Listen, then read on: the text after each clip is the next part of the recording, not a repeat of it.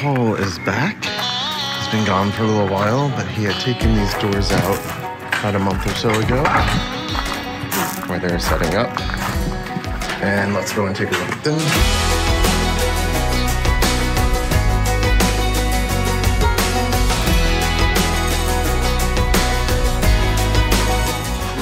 These doors were completely falling apart.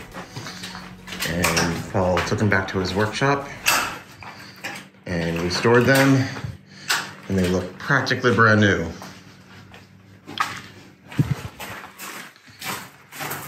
And when I say they were falling apart, I mean they were really kind of droopy on one side. They were just not in good shape. I think most people might have just completely replaced them, but we knew that Paul is probably one of the few people that really could actually bring them back to life. Was it hard work restoring those doors? Just time consuming, really, because they had to all come apart because they were all the joints had gone, and they were all dry and all the pins had gone in them. So it was basically just a case of stripping them right down to nothing, all the component parts. And then tidying up and fixing any bits that were wrong and then putting them back together. Nice and square, with lots of glue and new pins. They are very square looking. Yeah. That's what I remember. They were very unsquare when you took them out. Hello, Mr. Brushy. Paul is digging out Mr. Brushy. Let me out of my box. I want to do some cleaning. Oh, look at Mr. Brushy. Let me out of my box. There. So Paul is taking out the whole framing and the windows above. It's interesting because we can now see where the floor is in the attic, and you can just kind of see like the beams there and stuff like that. The design is interesting because obviously one of the main supporting beams is right in the middle of the doorway, and no one thought that would be an issue when they built the house or built this wing. And put a window in front of it. It's sort of an interesting choice. But the whole door frame and all the windows are out. You can see the windows are over here. And you're taking both windows, Paul? Yeah. Okay, so Paul is taking both of these windows so that they can get tightened up and restored. So it's the rectangular one and the half circle one below. And then this whole thing gets covered back up with blue tarp until we have the rest of it in place and we get everything glazed.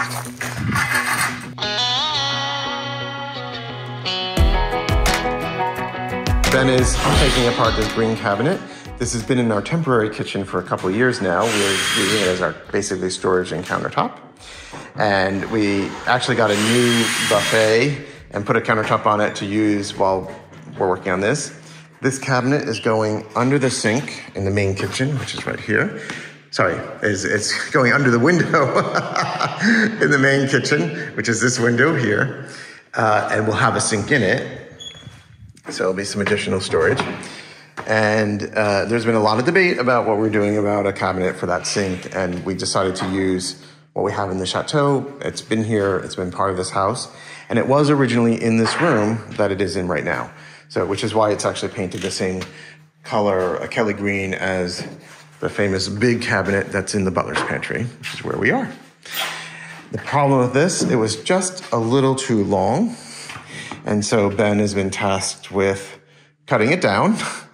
And Mark had a discussion with it this morning because he was looking at it last night and was just concerned where the cuts were. But I assume it's all been worked out and everything's okay. Yeah, they're all good. They're all you can take the camera around and you can see how it's all going to be nice and flush here. Yeah. So this side of the cabinet has a slight overlap which hides the back end of and that's what he wasn't seeing. Yeah. Okay. Yeah, Mark thought that Ben cut a little too much, like just a little bit, but it's really attached to the side. So this is the side.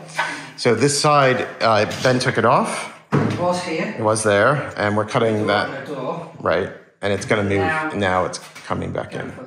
So it's going there. Yeah. Excellent. But I notice we're taking this side off too.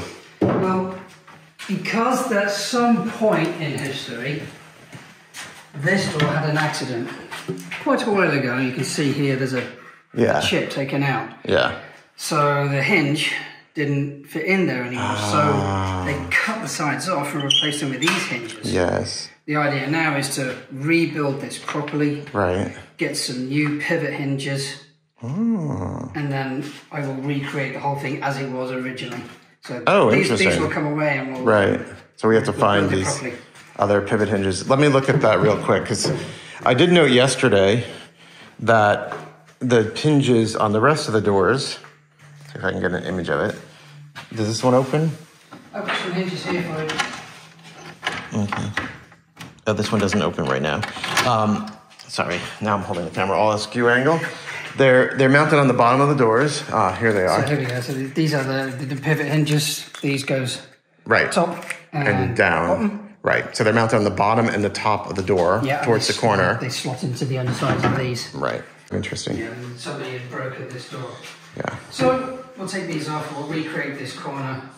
Shave it down. Make a nice piece. Get it glued in. Right. Tight. Once that's set, we can relay the pivot hinges and turn it to normal. But we'll need to get some new pivot hinges, which they exist. You can get them. And you can see this is the top. I'm just going to get down here. It's a little hard to see, but there is a warpage, and it's quite significant actually on the top. So we're actually not using this top, partly because it's warped, but also, let's go into the big kitchen, partly because we have the window here, which is deeper. So let me just scoot around here. That cabinet base is going here, but the top of it is above the ledge here where the window is. And so when we're gonna probably cut a stone top that will cover the whole thing and fit into the little nook for the window. So there'll be a little more depth to the cabinet when we're done. Because that cabinet was in the butler's pantry with the sister of this large armoire, even though it's not exactly the same match in terms of the structure of the doors and the panels, it definitely goes with it. It really goes. And also, it will keep to this kitchen when it's done. It'll really, I hope, have this feeling of an old kitchen, because it is an old kitchen, where you didn't really have built-in furniture. Furniture was made and brought in and just, like regular furniture, you could pull it out and move it around. And it's going to continue to have that same kind of feel and not have the sense of exactly like a fitted kitchen. It's really going to bridge the gap, I think, by the time we're done.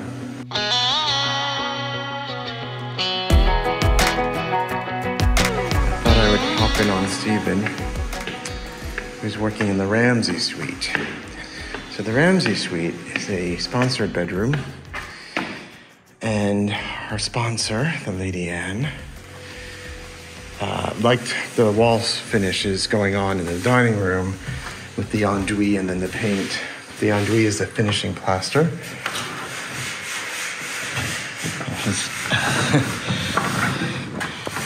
And I couldn't get in. The door was caught on this extension cord.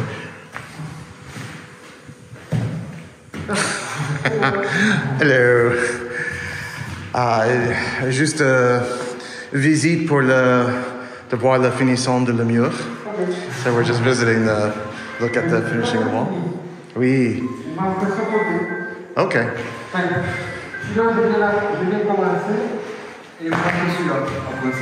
And ça c'est tout. Ça c'est pensé? Ça c'est pensé, ouais. So the wall here has been enduit and sanded. Like a baby's bottom. Oui, cul de bébé. Excellent. C'est ça exactement que elle veut. Oui. Et, après, il y a un peu le jaune qui ressort. Le jaune. Ah oui. Mais ça, c'est parce que le mur n'était pas totalement droit et en pensant. Oui. Après, avec le badigeon. Oui, exactement. C'est un problème. problem. So Stephen's pointing out that there's a little yellow showing through because the walls were painted yellow that kind of tressed out the color. And he's saying because the wall isn't like perfectly flat, so it's old wall, that some of that's coming through when he sands. But when we put the whitewash on as a base, you know, it'll all get covered up and it'll be fine. And it'll have a nice smooth texture. And that's exactly what Anne wanted. She just, after it got painted the first coat, she just wasn't quite in love with the texture of the finish. And I think really after she saw the dining room walls, which got this kind of treatment, she was like, oh, that's what I want to have in this room. So he really has this wall of the fireplace left, this finished sanding. And then it can get the beige bouton, which is the whitewash, which is being used as a primer. And you can see we're in good protection because the sanding, you can see copious amounts of fine dust in here. Plus, the window is open. Let's take a quick look out the window. And then I'm gonna get out of the dust. It's a beautiful day. This room is in the center of the house on the back. And there are 5 bedrooms on the back of the house. And all 5 bedrooms really have this glorious view over the valley. These trees, which are planted on the terrace in the back, they were just put in a couple of years ago. They've grown quite significantly. And every year we start trimming them back. We want them to end up kind of forming a canopy together. It's going to take some time to make that happen. And we don't want them to go much higher than they are. So we don't want them to come up and block the views. So we're going to keep them lower so that the canopy of the tree is kind of between the lower floor and this floor.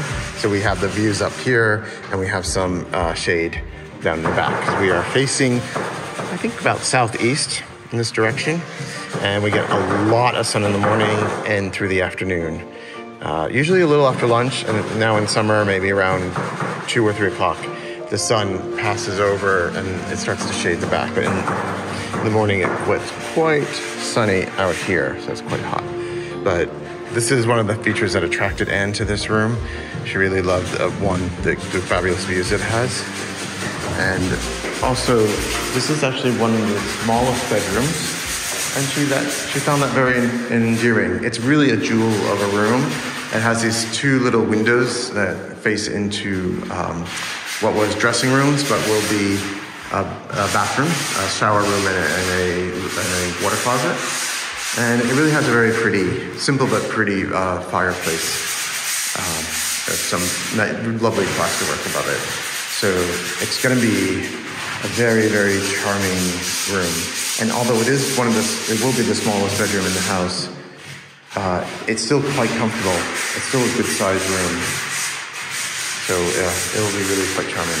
It's most likely that this will be the first bedroom we finish. We're sort of been doing a lot of work in here, and I think we have everything we need to get this room done. And so it will be probably the first one that gets finished. I don't like to say for sure because sometimes schedules and the plans change a little bit.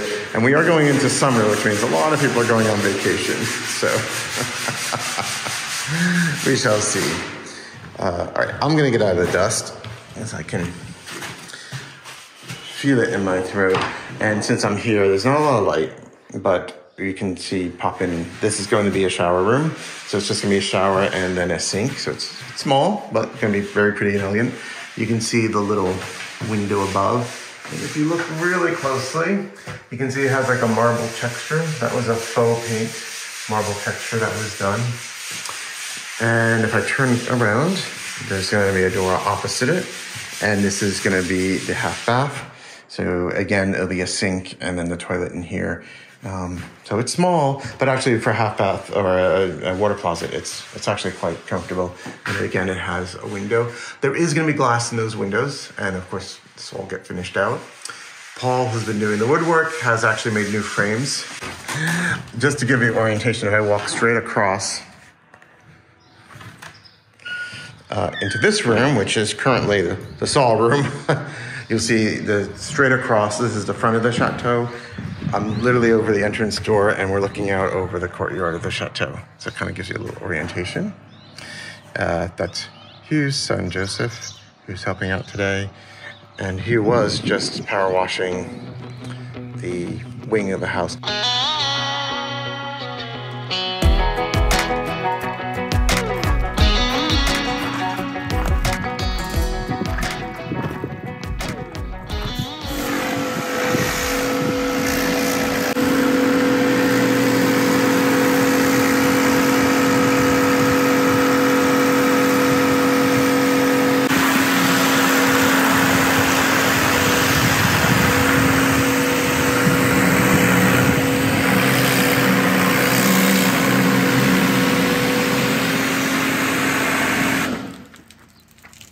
Hey, Hugh. Hi. Does it look better? It's looking much better. Look how red that that sort of crown is. Yeah, I know. I didn't realize that. No. So yesterday, Hugh took down the pots that were on top of the wing and discovered, what did you discover about the pots? They weren't secured at all. They were loose. They were loose. They were literally just sitting up there. Yeah. And we're all surprised that they haven't blown down. Yes. And he's been weeding the side of the face. And now he's just power washing to get it all cleaned up. And yeah, that's very interesting how much redder that terracotta is, those bricks are. When you compare it to the other side that I haven't done yet. So. Right, so it looked very similar to that before he started. Yeah. Excellent. It's looking good.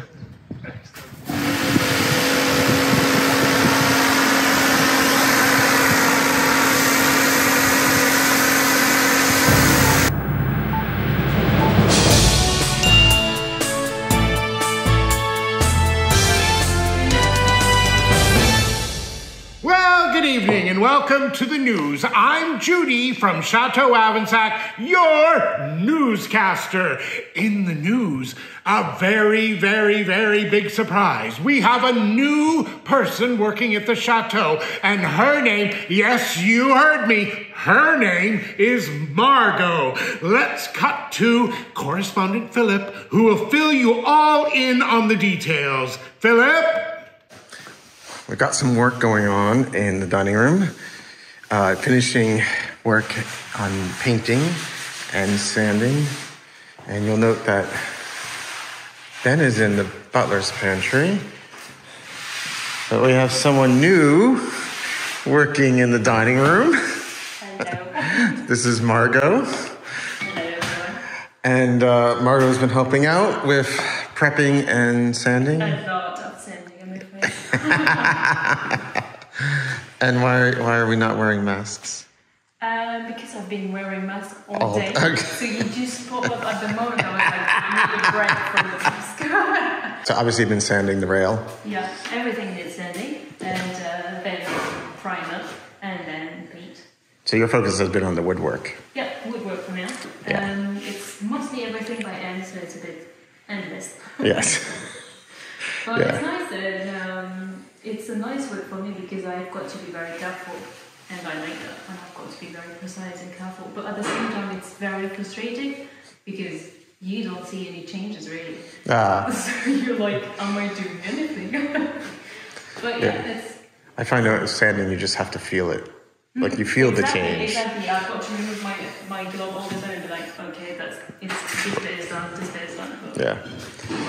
Excellent. And I think we have the paint for this, right? Is that right? The primer? The color. We have the color, right? Yes, I think but we don't have the primer. We don't have the primer. Okay. Mark, what are you doing? I don't, we'll have to get him on that. All right. But it's not as if I need like right now, as it's like. There's a little time. Yeah. Excellent. Thank you. Thank you. Carry on. Thank you, correspondent Philip. Isn't Margot wonderful? She will be doing lots of finishings at the Chateau, and you know what that means. Color, color, color. And of course, well, Judy will be choosing them. Also in the news, our dear, dear friend and patron, Bonnie Jean, sent a lovely photograph of herself wearing her Château Avensac black satin jacket on the coast in Mexico. Bonnie Jean, it's a beautiful photograph and we thank you dearly. Remember, everyone, if you have Chateau Avensac items and you want to send Judy a photograph, you might end up on the news. It's July in the Gers. Le Gers is where the castle is, and the fields surrounding the chateau are full of sunflowers. It's a sea of yellow everywhere you look. It's no wonder that so many famous painters came to the Gers to paint the sunflowers. Now, it's not impossible that next year the chateau will offer a special retreat for doing that very thing. So keep your eye on atthechateau.com to book a very special Paint the Sunflowers getaway. Well, earlier in June, our dear friend Gary and Mark's mother came to visit the chateau. Mark's mother, Jerry, and Judy did not get to meet, but we decided to do a surprise phone call. Jerry, are you on the line? Yes, I'm on the line. Well, hello, Jerry. I'm Judy. I'm sorry we didn't get to meet. Did you enjoy your trip to the chateau and to France?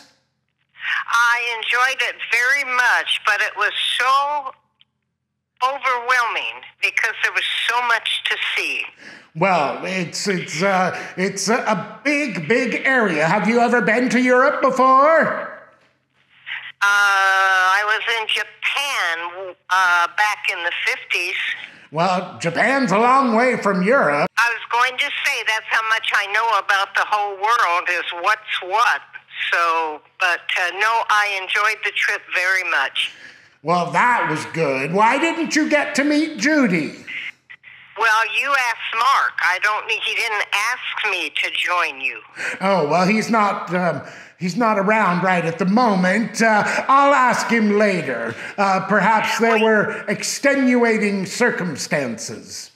Yes, because two of my friends said, well, I thought you were going to get to talk to Judy. And I said, no, Mark didn't want to. Oh, I'm so sorry. Judy would have loved to talk to you. Oh, I would have loved to talk to Judy about Mark. Well, what would you have said? He's a wonderful son. Oh, well, that's lovely. It's not really Judy's style, but I'm glad you think so. And what was your favorite moment of the trip? Oh, Philip wants to know, what was your favorite moment of the trip? I really enjoyed was seeing the chateau because it is something entirely different than where I live, and I kept getting lost in the chateau, and I had to keep walking to find out where I was going. Well, maybe next time we'll put some dotted lines on the ground in different colors, and you just follow the color to get to the place you need to go. That's a good idea, but I enjoyed the trip very much, and I enjoyed everything that we did, and it was almost too much for me. Well, next time it'll be easier. It gets easier and easier every time you do it. Well, Jerry, thank you so much for being part of the evening news at the chateau, and we will definitely meet next time you come. Well, I was very disappointed, and I don't know why Mark didn't ask me to talk to Judy. Maybe he didn't want me to. Oh, that could be. You never know with him. He's a handful. All right. All right, you have a lovely day. All right, thank you, Judy. Thank you.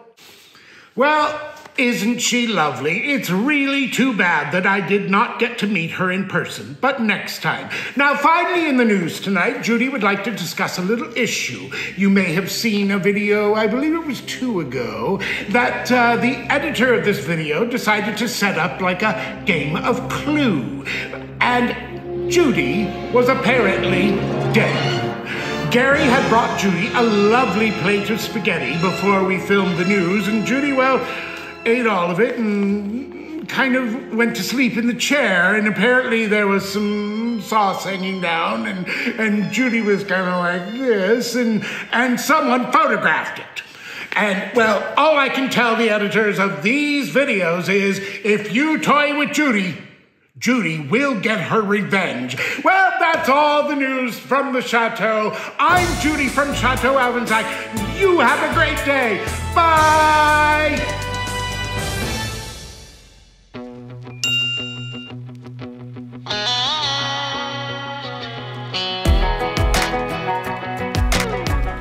So, it's gone a little south as Ben works on the cabinet, as he has now removed the back of it.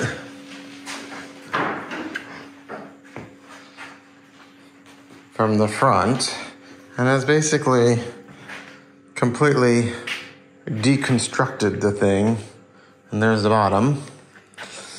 Yeah, in order to get to these joints and put the mortise and tenons on, I needed to separate it from the floor to which it was nailed. So I could really get in there and get an accurate cut and groove so it fits in nicely. So yeah. Well, there you go. Ben Pike, cabinet maker. Cabinet maker, I guess. Ben has cut down the cabinet and he's putting it into place. And we're just doing a rough check on levelness. We're not leveling it quite yet, but just to kind of get an idea, and we're getting a sense of how this is all fitting together. It's hard to tell, but on the right-hand side, there was a double door panel. And he cut the side off, took the extra door out, and slapped the side back on. And it wasn't quite that easy. And when we put a top on this, the top will go all the way across, and it will go into the window well, straight across. So I was just coming in to tell Ben something when I noticed that he had put the sink in. Looking pretty nice. So, the sink's in place. He has it just enough height for the plywood, and there'll be marble on top of that. And you can see he's built a wood framing structure for the sink to support the weight of it. It's looking pretty damn good. And Ben is being oddly silent. Are you happy? Are you happy with it all? Yeah, this has been a really good project to work on. And I haven't been on my hands and knees for a month doing tiling, so this has been great doing this.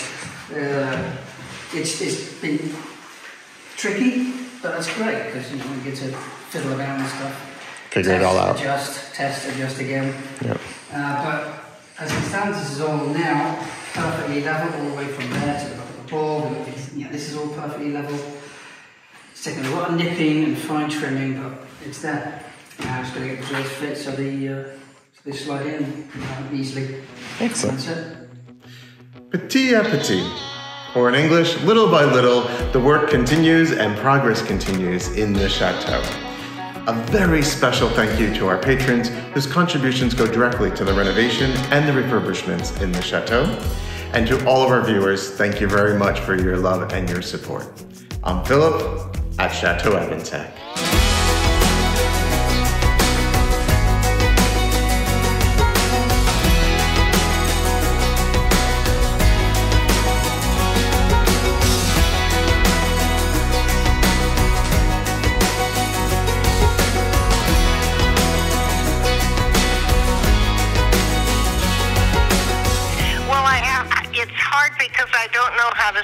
French, and that was very difficult. Well, I heard you learned at least one word. Bonjour, I think. Bonjour, that's it. You got it. See, you can get around anywhere. Well, I think I could have, yes. But the funny thing is, Young and Restless, my favorite thing that I watch on TV, keeps saying bonjour when they walk out the door. And I caught them twice, and the two people are in France, and they're saying bonjour and walking out the door, and I think somebody should tell them about that. I think maybe they have it wrong.